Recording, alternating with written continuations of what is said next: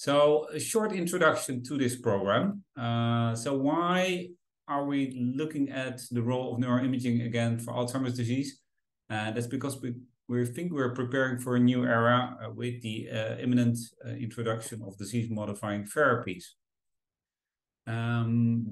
These are my disclosures. I work with various pharmaceutical companies, not just in the Alzheimer's space, but also in the multiple sclerosis space. But I won't mention any drug labels. I should mention that I was the coordinator of the AMIPET consortium, which you see here at their final consortium meeting, where we studied the role of amyloid PET, both for diagnostic and prognostic purposes. You'll hear a little bit more about that from Alex in his talk.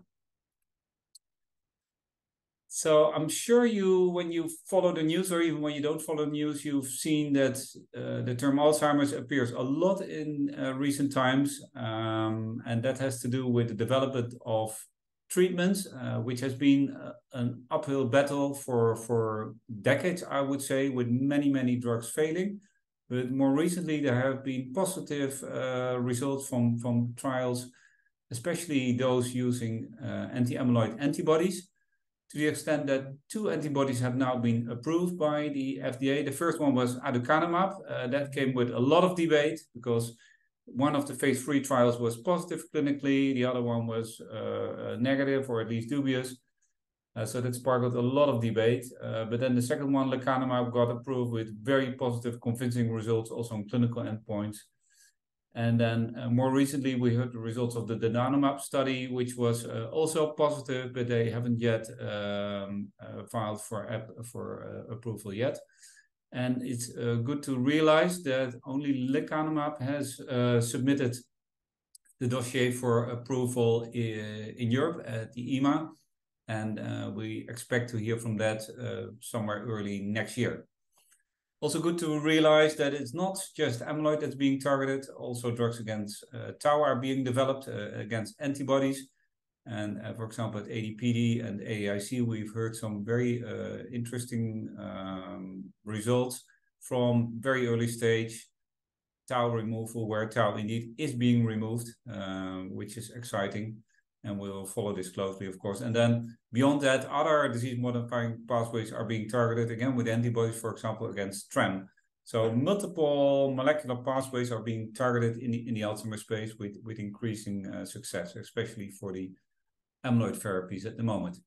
And for that, it is really important that we move from the old-fashioned approach of a syndromic to a more etiologic diagnosis. And by syndromic, I mean people having mild cognitive impairment, which most people think is a prelude of Alzheimer's disease, but often it is. And dementia, which we try to classify as Alzheimer's dementia, for example, or frontotemporal dementia. But to be able to do so, we need biomarker information because we know, for example, even in my center, which we consider ourselves experts, if we think clinically that the patient has Alzheimer's disease, it turns out that we're wrong in about 20% of the cases at autopsy or based on PET findings. So there's a need to go to more etiological diagnosis, especially now that we have treatments available that target very specific molecules. For example, amyloid is relevant for Alzheimer's disease, but not at all for frontotemporal dementia. Therefore, it's increasingly important to come to a correct etiological diagnosis. Here's a little overview to show you what amyloid does in Alzheimer's disease. Amyloid is a normal protein in the brain with an unknown function, but if you develop the disease, this starts to aggregate, forms oligomers, which then already start interfering with synaptic functioning. And then you get bigger extracellular plaques, which lead to neurodegeneration and probably also secondarily induces the tau within the neurons, which then further contributes to neurodegeneration. And here we see the tau tangles stained in the entorhinal cortex, spreading into the hippocampus, probably the stage when people develop Alzheimer's disease, or MCI, I should say. And then in late stages at autopsy, you can see massive volume loss of the hippocampus, which is what we recognize on MR.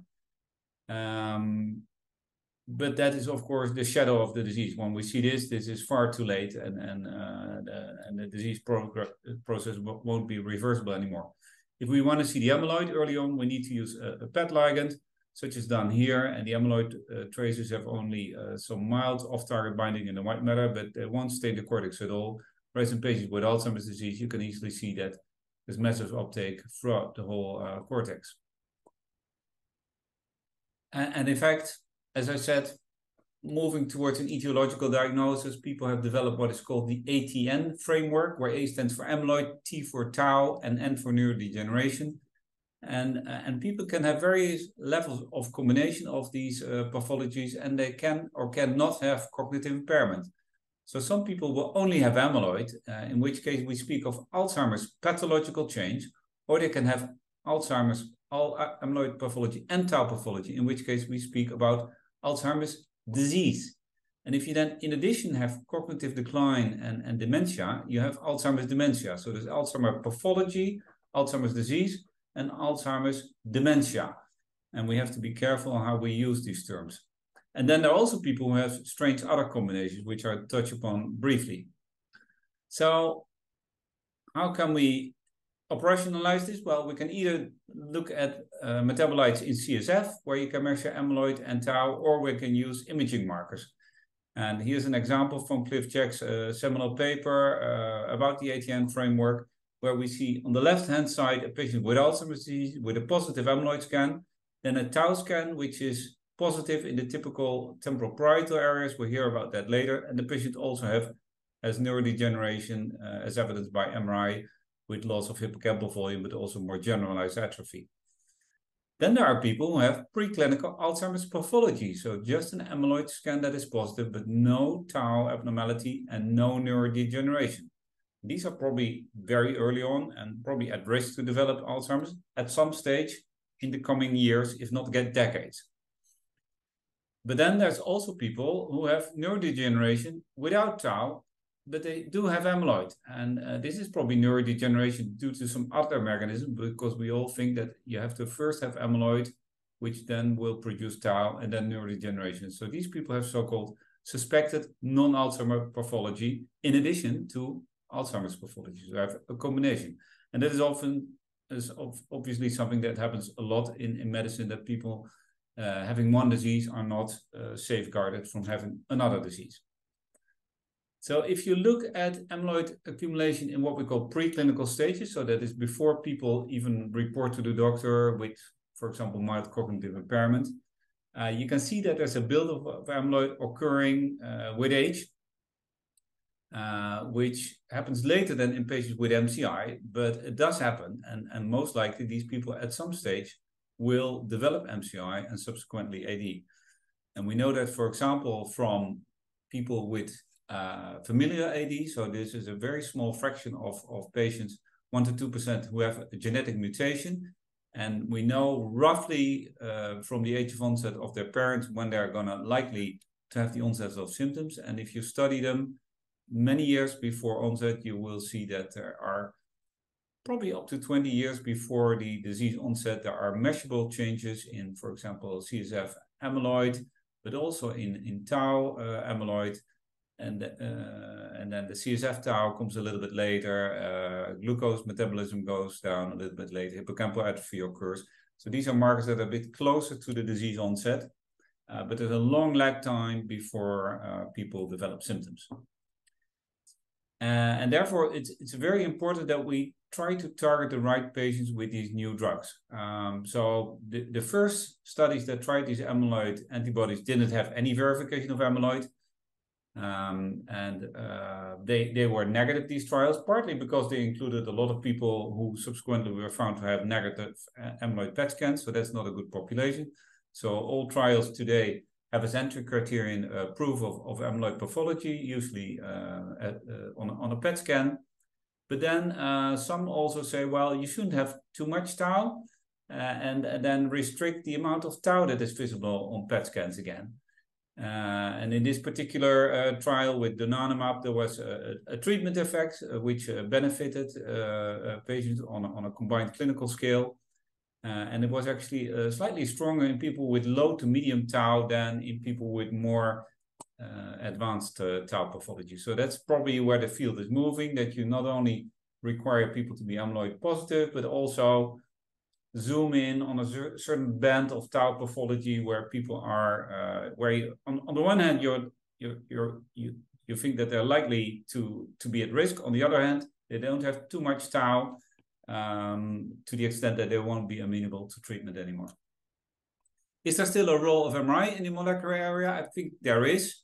First of all, to rule out surgical pathology, to characterize the vascular burden, which may be a separate target for treatment, or maybe something that would accelerate a disease process. Look at markers of neurodegeneration. With molecular imaging, we cannot characterize all types of neurodegeneration. So sometimes there is a good indication to help also select patients for molecular imaging. For example, patients with end-stage atrophy, you may have a different picture, or people with a lot of frontotemporal atrophy, you may pick a different tracer. And obviously also for safety monitoring, because the new drugs, the amyloid-lowering drugs, but even the tau and the TREM antibodies produce side effects in the form of amyloid-relating imaging abnormalities that you can see on the right-hand side of the slide. Something that has to do with the amyloid removal, which is accelerated to the extent that the brain cannot cope with it anymore.